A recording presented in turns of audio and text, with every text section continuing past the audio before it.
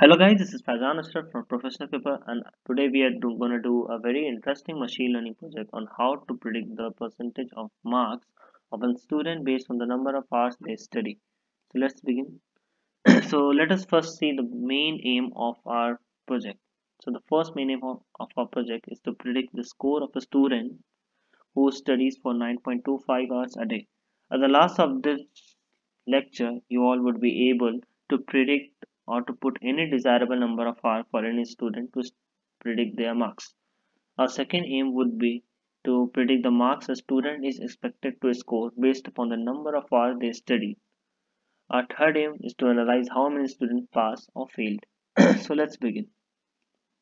So at first we have imported all the necessary modules for our project, that is NumPy, Pandas, Matplotlib which is used for visualization, Seaborn, this module is also used for visualization, SciPy which is used for doing mathematical computation and rest all are from scikit-learn which is used to put our desirable machine learning model in our project.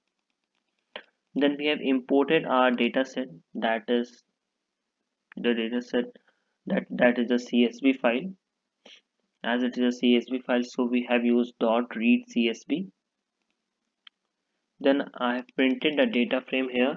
Here you can see that we have two column out here, that is hours and scores.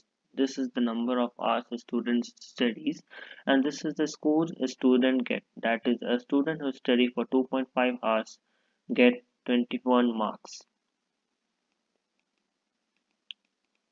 Let us analyze the data. Here you can see that at first I have seen I've used dot shape, and dot shape is used to tell us about the shape of a data frame, that is how many rows and columns are there. Here 25 represent rows and 2 represent column, that is there are a total 25 rows and 2 columns. Using df dot column tell us the name of the columns in our data set. Using dot info method in the data frame tell us many information including the column names, the data type of the column, the number of null values in the column. Here you can see that we have 25 null value in hours and 25 null value in scores. That is, we have 0 null values. Sometime getting the information about the number of null values is very beneficial for us, so that we can do desirable changes in our data set or our data frame, so that we could do our visualization and training of data for machine learning more properly. Then I've used dot describe method, which is used for which is generally used for descriptive statistics analysis. Here you can see that we have got count, that is total number of rows, mean, that is the mean, our student studies, that is the on an average every student study 5 hours, and score, that on an average every student get 51 marks, and rest all are, you can see that max tell us the maximum number of hours a student have studied on, and the maximum number of score a student had scored. Then dot correlation method is being done by using dot core. It gives the correlation between the columns in the data frame. Then we can also find the number of null values in a data frame using is null value. Here false represent that the value in that particular point is null, is not null, and if this value would be true, it means that at this point in the data frame are there is no element and the value is none. Let me remind you again that to find the null value in a data frame is very necessary, so that we can do proper manipulation in the data frame according to our needs. From the above analysis we came to know that there is no null value, so we do not need to do anything on our own. Let's do some analysis. Here I have made a distribution plot of scores and as well as I have done join plot below. So what's the distribution plot? So a distribution plot depicts the variation in data distribution. It represents the overall distribution of continuous data variable. So keep in mind that to do any distribution plot, we should keep in mind that our variable data should be continuous. So a distribution plot draws a histogram and a line plot to show the variation of our data. Then we have drawn a join plot out here. So what is the join plot? A join plot gives relation between two variables. Here we can see that we have used two variables, and these two variables are nothing but the column of our data frame, that is hours and score, and the kind I've used is reg. Here reg represent regression, and here you will see regression. Here this straight line tell us that the scores and hours are linearly correlated with each other. That is, if the number of hours studied by the student increases, the scores by student also increases.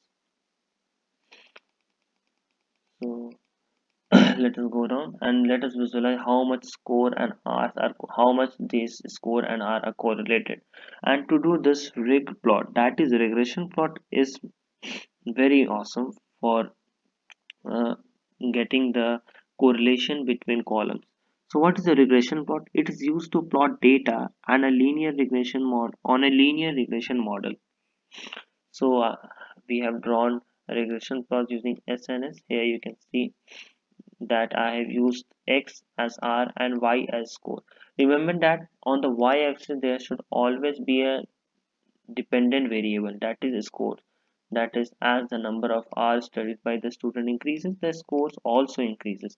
And then the third input here is the data, that is data frame.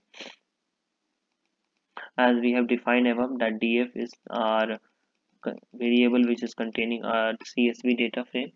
We can also give title to our plot using plt.title, and here you can see that this title is been represented here as plt plotting the regression line, and this straight line represents the linear correlation between hours and scores, and this straight line is the predictive score on the basis of hours studied by the student, and this dot represents the actual score a student scores.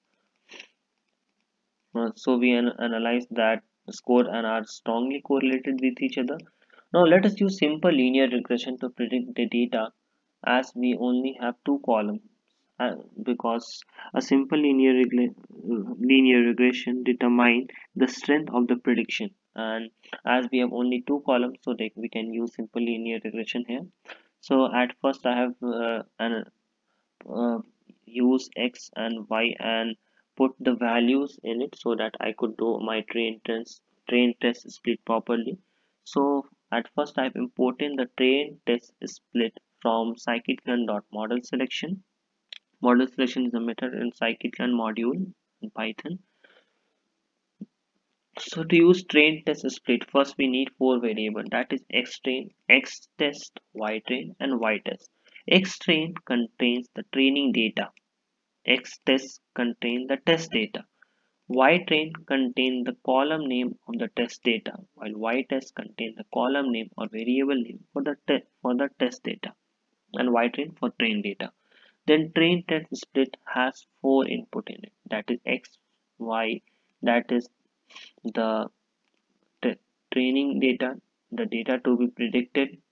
Test size, it represents that how many or how much part of the data would be used for testing, that is 0.30. It's here as 0.30. That means 70% of the data would be used for testing, while 30% would be used for testing. And random state, here it is 0 as or none. So what does this mean? Random state is used when so that we could randomly split our data, and as the value here is 0, so in every output, or how, if we run this code again and again, then we will get different value again and again because our data is been split randomly. Then we have imported linear regression here, and this dot fit method is very important method in scikit-learn. It is used to train our data set. Then we in this block we have used dot predict, as the name suggests, it is used to predict the test set data according to our model we have created above. As you can see that regressor is the variable containing the linear regressor model, and we have trained the regressor using X train and Y train, that is data to be trained and the column name of the data. Then I have stored this predicted value in variable y dash predict, and I have got an array with the predicted value input, predicted value result. Then let us compare the actual and predicted value. So I have created a new data frame in which I have added the values of actual as well as predicted score. That is, here you can see that this 20, 27, 29 is the actual value we have in a data set, and predicted score are 17, 33, 74, and so on. Let us visualize actual score and predicted score. So we can visualize it using scatter plot. It has three input here, that is X train, Y train, and color, that is blue. Then we have drawn a regression plot, that is this line which I am marking here shows the predicted value visualization in a graph. Now let us jump to a graph first. Here in this graph we can see a scatter plot as well as a line plot. Here this red line represents the predicted value which our model predict, while the blue dot represent the actual value in the data set. Then as I told earlier that plt dot title is used to give title to our graph, while x label and y label is used to name the x and y axis respectively. Now let us calculate the coefficient of simple linear regression. That is, we have a equation, suppose y equal to c naught plus c1x. Then what would be its coefficient? Here c1 is the slope, y c naught is the intercept. You all must have studied about linear equation in your high school studies. So here I have taken the list of r in x variable by list of score in y variable, and I have created the linear equation here, that is b naught equals to mean y and mean x.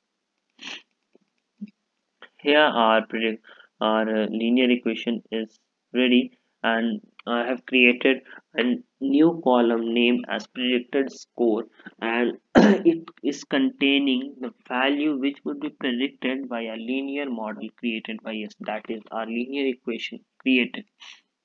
Here you can see the actual score, and these are the predicted score. That is, a student who studies 2.5 hours a day get actually 21 marks, and by our predicted method, that is our predicted linear regression or a linear equation, he should get 26 marks.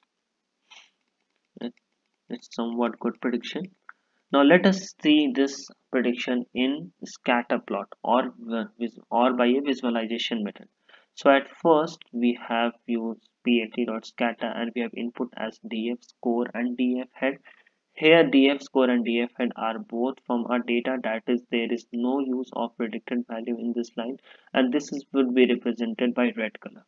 And let us label it that here label equals to actual marks. As you can see it, that as I told that in this line we have nowhere use our predicted values, so it is would be said as actual marks. In the second line we have drawn a scatter plot, and in this the first x-axis would be ours, while the second y-axis would be our predicted score. That means the above column which we have added would be used as y-axis here, and this would be represented by blue color. Now let us jump to a graph. Here you can see that this blue line represent, as I told earlier, that this blue line represent the predicted value, while this red line represent the actual value. You can see that this is somewhat similar and our model is going well. Now if we need to predict marks scored by a student who get 9.25, who study 9.25 hours a day, although you can put any desirable hours in this input and you can get your value. Suppose we have the equation y equals to b naught plus b1 into 9.25, that is the r's we have. So I have printed the value, and here I have got the value as 92.90. Now let us categorize the student who passed or failed. Let us assume that the cutoff to pass by for a student is 40 marks.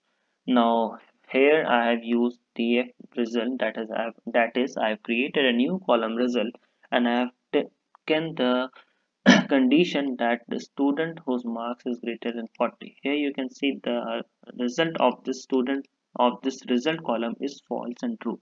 False represent the that the condition which we have put above is not been satisfied for this student. See, this student has scored 21 marks and our predicted marks is 26. So the student has failed to pass the exam, while this student has scored 47 and actual, and our prediction says he will get 52 marks, and this student has successfully passed the exam, and so on. But I think this true or false is not looking so convenient for us to read.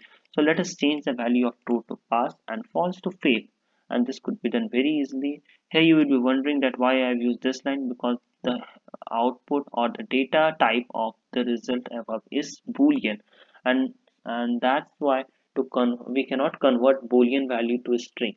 So that's why I have first converted this result column as a string, and then I have changed true to pass while false to fail.